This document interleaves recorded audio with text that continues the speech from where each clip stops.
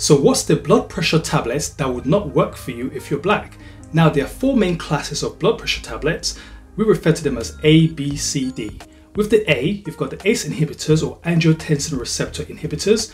With the B, you've got beta blockers. With C, you've got calcium channel blockers. And with D, you've got diuretics. Research has shown that black people, mainly those of Afro-Caribbean descent, are less likely to respond to ACE inhibitors such as Ramipril, Captopril, Enalapril, Lisinopril, and angiotensin receptor blockers such as losartan and cadosartan. ACE inhibitors work by preventing the enzyme renin from converting angiotensin 1 to angiotensin 2, thereby preventing narrowing of the blood vessel, which causes high blood pressure.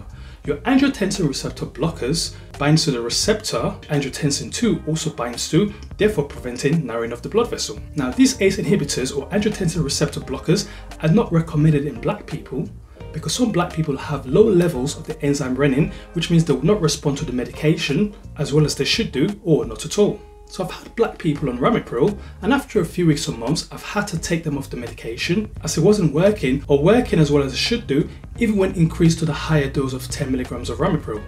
Also bear in mind that Ramipril has side effects such as fatigue and a persistent dry cough, which a lot of people cannot tolerate. Otherwise, this is a good medication that has good effect on the heart and the kidneys, as well as protecting against conditions like diabetes. Now, not giving medications like Ramipril to black people is still a controversial subject, as some black people do respond well to Ramipril, so it is thought that this limits the treatment options for blood pressure in black people, as opposed to other ethnicities who have a wider range of blood pressure medications to choose from.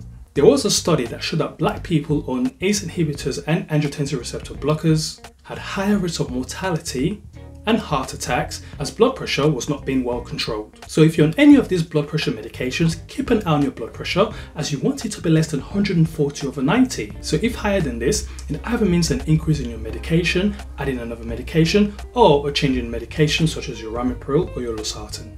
If you find this video useful or you have any questions, please drop some comments below.